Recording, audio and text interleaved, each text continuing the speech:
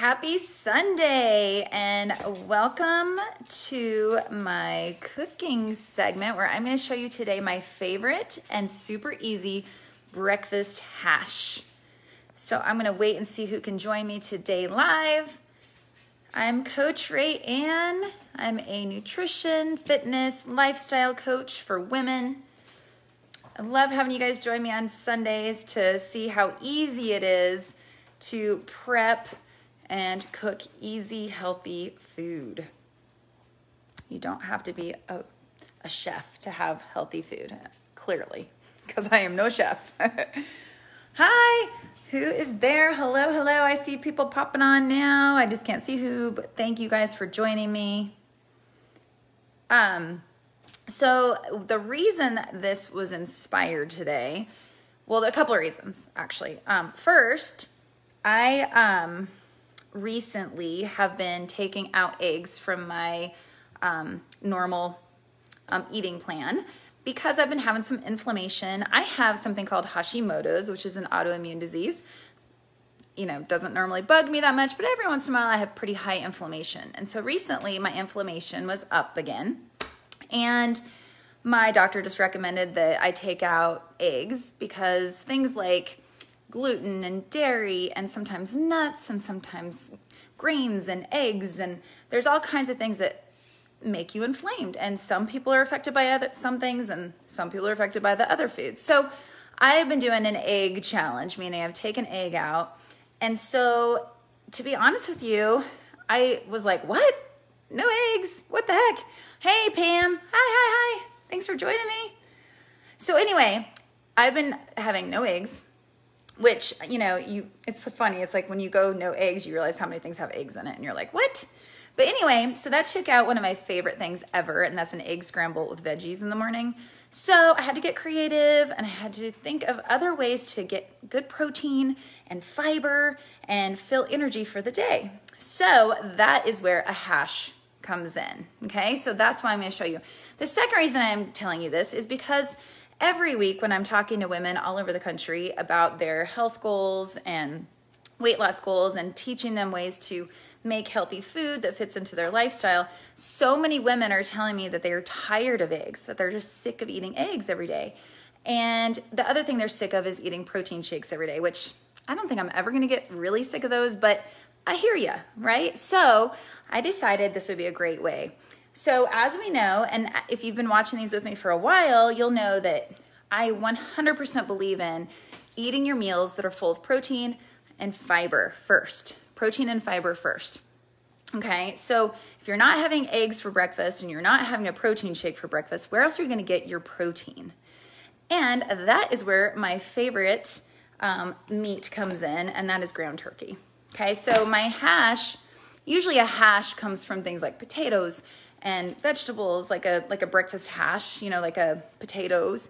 So today I am going to show you, we're going to do sweet potatoes, ground turkey, zucchini, onion, and garlic, and that's it. It's the easiest thing ever. Hi, Kristen. Hey, guys. Hey. So I have Kristen, hey, and Pam, Kathleen, hello. Hello, Miss Del McKinney, AKA Mom. Always glad to have you here. All right, so this, you guys, is super easy. I'm going to pass the phone camera over to my cameraman really quick. Oh, there you go. Okay, so what I want to show you what I did first. Let's just get right to it. I've done some of the prep work so that we can go a little bit faster today. The first thing I did was earlier, I roasted a whole pan of sweet potato, and actually this is only 2 sweet potatoes, and as you can see they shrink up, and that makes me sad because I love them. I want them to do more. I want more of them. But this is 2, okay, this is minus several bites that I stole, but I went ahead, I just diced or cubed up 2 sweet potatoes. I tossed them in olive oil, and then I just dusted them in chili powder and then just some salt, okay? And I roasted them at 425 for about 25 minutes, okay? See how they're like nice and browned? Man, I gotta stop, because have you ever like eaten so many sweet potatoes that you're like sick? Because they're so sweet and so great, but they kind of can make you feel sick if you eat too much because of the sweetness. So anyway, that was step one. Now, could you eliminate this? Absolutely. You could just do the other part that I'm going to show you. Or if you don't like sweet potatoes, you could do regular potatoes, like a russet potato, or you could do red potatoes, like new potatoes. Really anything. You could do butternut squash here. You could do acorn squash. What else? So anything like that, okay? So kind of like a root vegetable would be awesome there, okay? So that was the first step. Now the second one is I need to heat my pan up here. We are going to cook our lean ground turkey, okay? So I'm just going to open that. All right, so I just found whatever the store had, like when I was there yesterday. So this is a 93.7, so 93% lean turkey. You could go 99%, which would make it even more lean, but then you're going to need to add a little fat so it's not sticking to the pan. So I've just learned that I prefer the 93.7. I cook it and then I drain any excess fat that is left over. Sometimes there's hardly anything and sometimes there's a lot. So I think it just depends, you know, on the brand and on the, just depends, okay? So let me make sure that's heating up. Now again, if you were using like 99% lean, you would want to make sure that you put some oil, either some coconut oil, avocado oil, or olive oil or something in the pan just so that it won't stick, okay? So I'm gonna go ahead and plop this in there.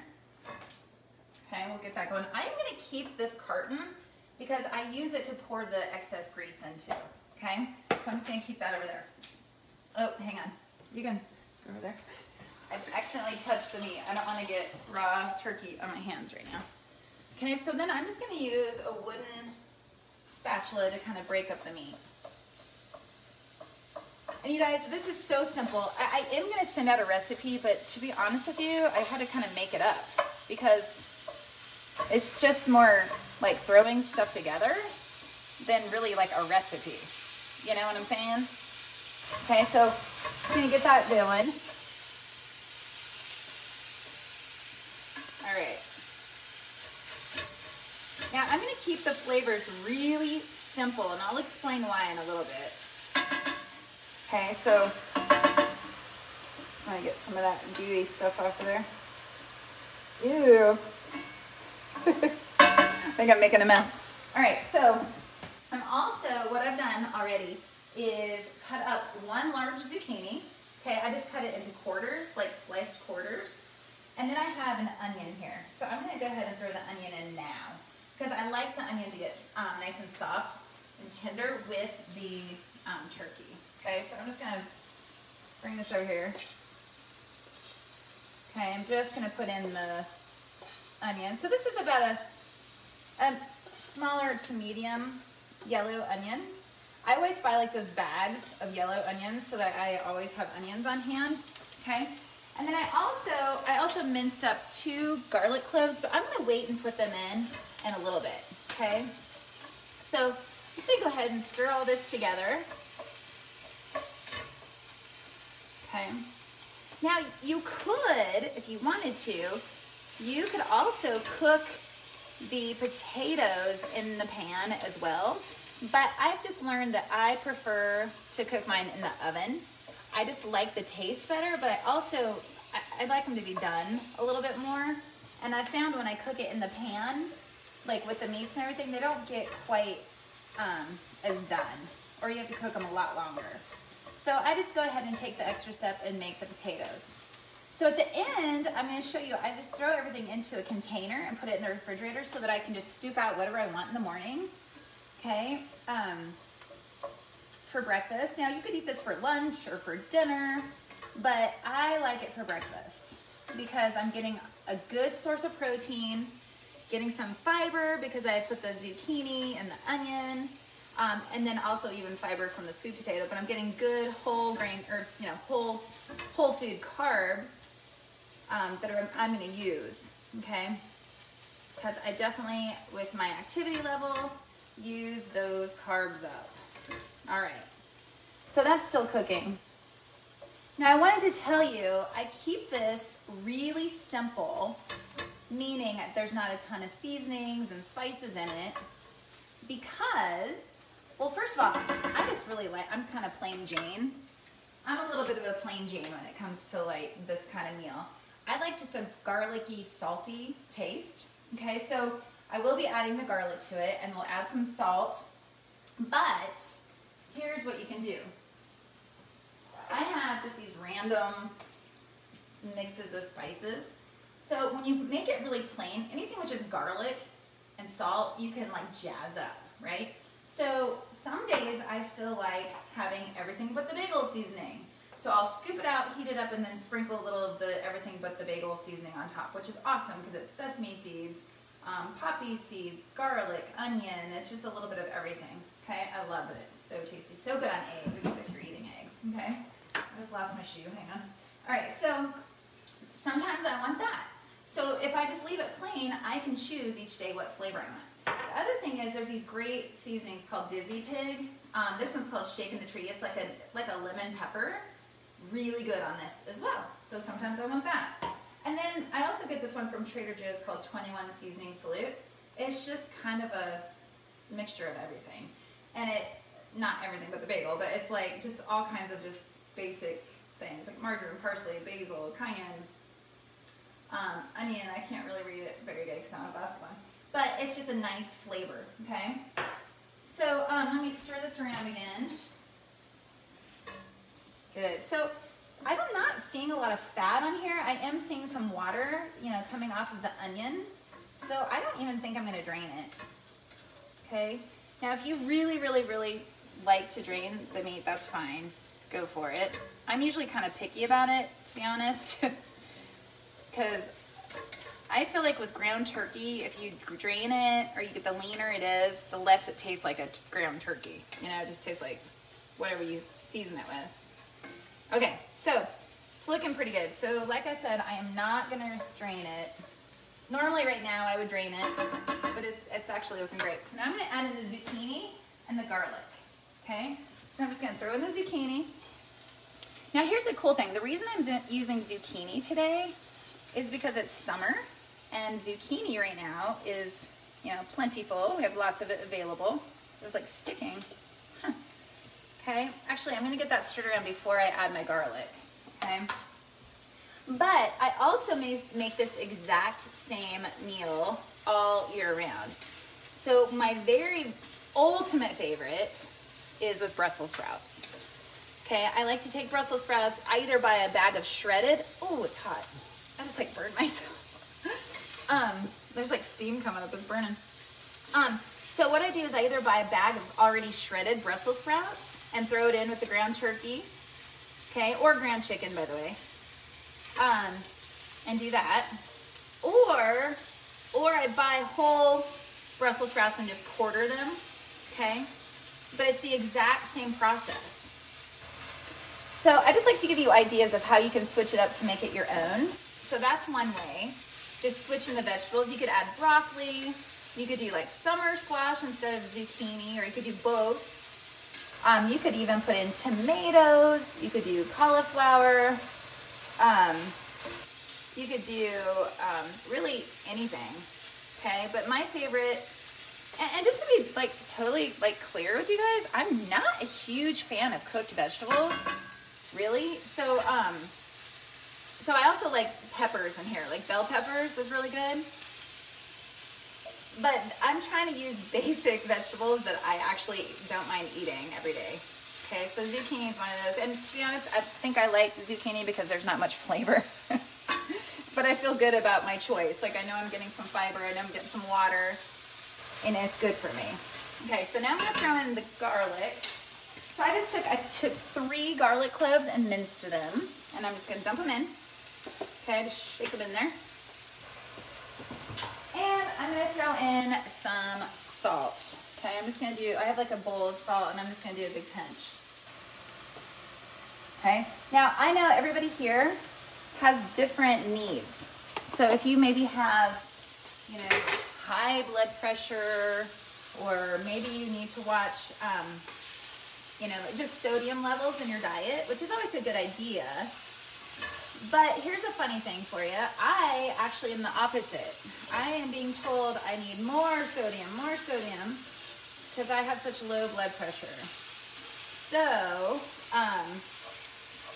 so FYI, if you feel low blood pressure, then you might want to talk to your doctor about adding more sodium, which sounds really, I know, backwards, but everybody's unique and has different needs. So look into that. Okay, that's getting pretty warm. Okay, so that, you guys, that is an easy breakfast. This is the protein and fiber part. And then the carb part is the sweet potato. So what happens is, I am going to, I have this glass bowl. After this cools down a little bit, I'll put it into this glass bowl. And I'll probably,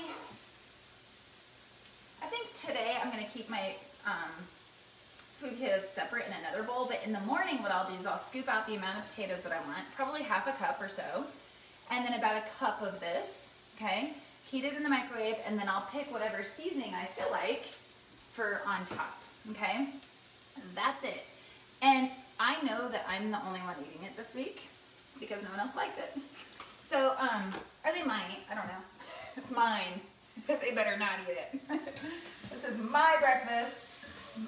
This is my meal prep for the week, okay? So, it's a great make-ahead meal to, like I said, keep in the refrigerator. Oh, and I meant to tell you this. If you do eat eggs, I'll tell you what's awesome is getting this just on a plate, heat it up, and then put a fried egg on top. Oh, like with a runny yolk, and then you like break the yolk and get it all over it. Oh, I'm so jealous. I want eggs. I want some.